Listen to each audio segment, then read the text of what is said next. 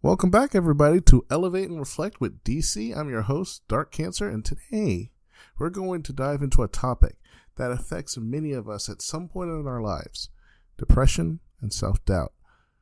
These feelings can be incredibly overwhelming and isolating for most, but it's important to remember that you are not alone. Even in our darkest moments, there's hope and strength to be found. As someone with a biblical background, I find great comfort and wisdom in the scriptures that I read on the daily. Today we'll explore what the Bible says about these challenges and how we can apply its teachings to our lives.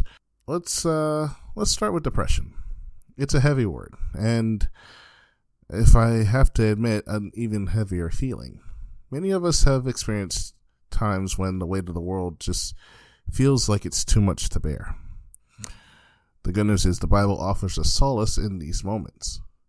In the book of Psalms, chapter 34, verse 18, it says, "The Lord is nigh unto them that are of a broken heart, and saveth such as be of a contrite spirit." This verse reminds us that God is close to us, and in our suffering offers comfort and salvation.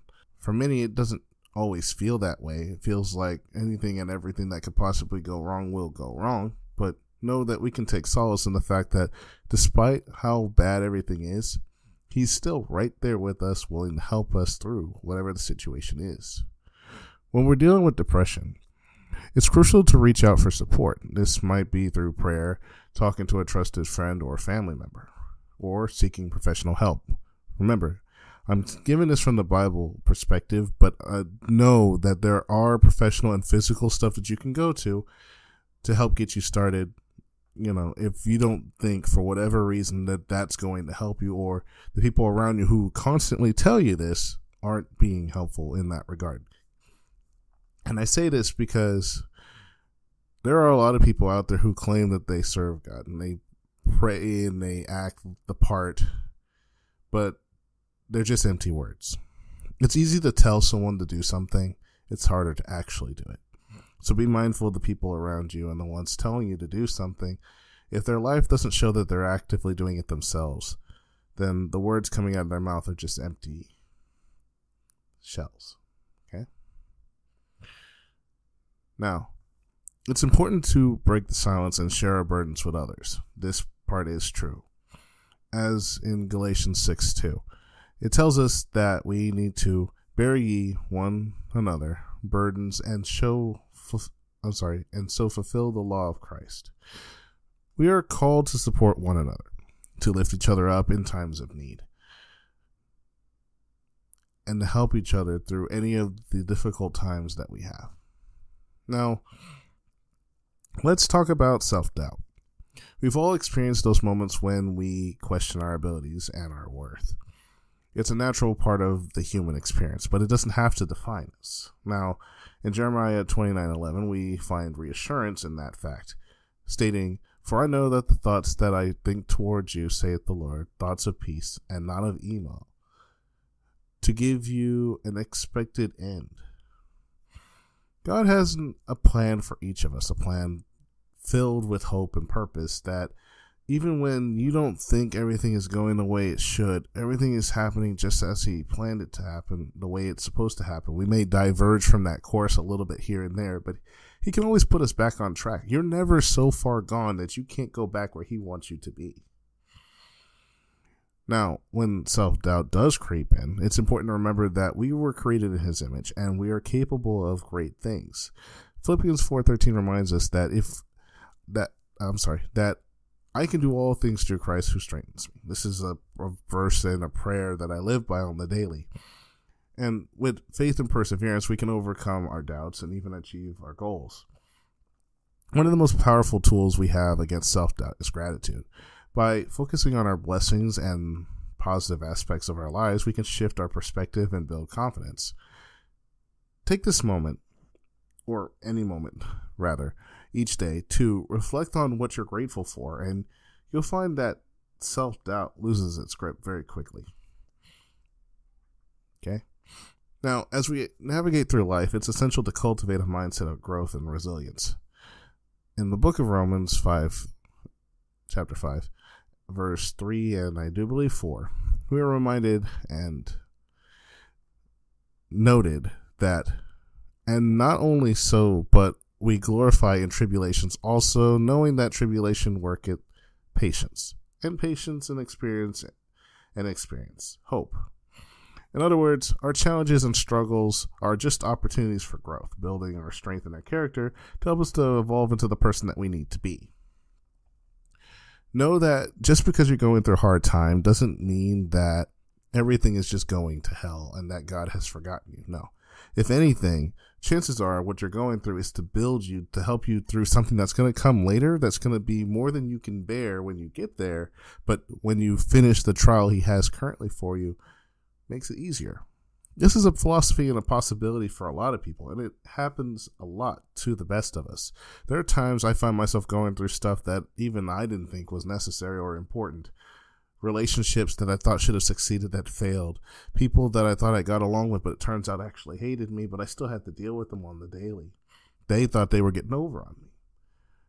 You know, my pay was being cut, my hours were being cut. They thought that they were getting over on me, but all it was is training me to deal with those kinds of people so that when I found the next job that I had, dealing with these kinds of people in a higher position, I was ready for it. I knew how to handle them.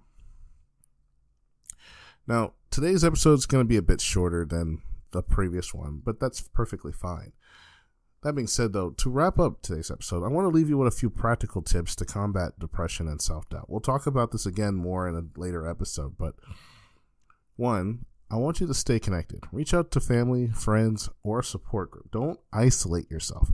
Isolating yourself is a way that you give the enemy a tie to your life and allows him opportunity to keep putting you down and knocking you down back on your butt and say, you're no good, you're no better than that person, everything's just going to shit, and you are just the absolute bane of everyone's existence. Okay? 2, practice self-care. Take care of your physical health through exercise, proper nutrition, and rest. I can honestly testify to this that I let my health get out of whack, and I have suffered for it in certain regards. Whether it's having a micro seizure in my sleep, gaining a hernia, or getting hurt, or ending up in a hospital, you name it.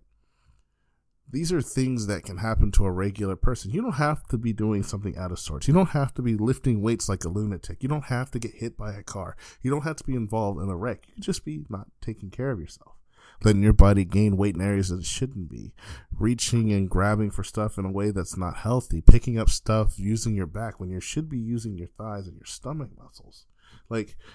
Or eating proper foods rather than eating junk food and sweets all day, every day, or eating all the time. Believe it or not, eating and over-engorging in food is not healthy either. You know, it's no different than being a glutton, which is a topic we'll talk about later. 3, seek professional help, okay? There's no shame in seeking help from a counselor or a therapist. That's what they're there for. They're not going to tell anybody what you're doing. They're not going to tell anybody what you said because it doesn't matter to them. Their end goal at the end of that day is to help you. Now, there are some out there that are just in it for money, but a lot of them actually care about their clients. You're not just another paycheck to them.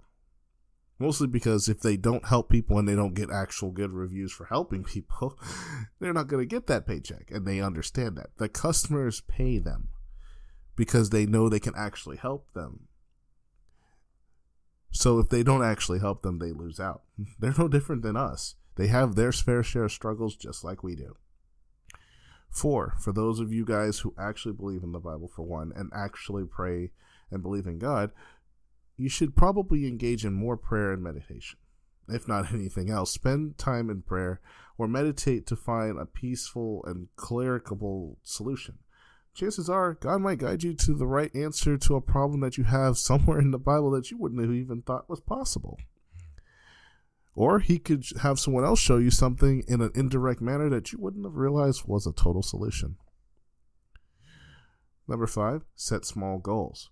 It's nice to have a grandiose goal like losing 150 pounds in less than a month, but let's be reasonable. Is it possible to do that? Yes, it's entirely possible. But it's not likely, and you're not going to stick to it. We both know that our attention span is probably worse than most. Not everybody's exactly the same, but unless you're a super motivated, one-track minded person, this is not possible.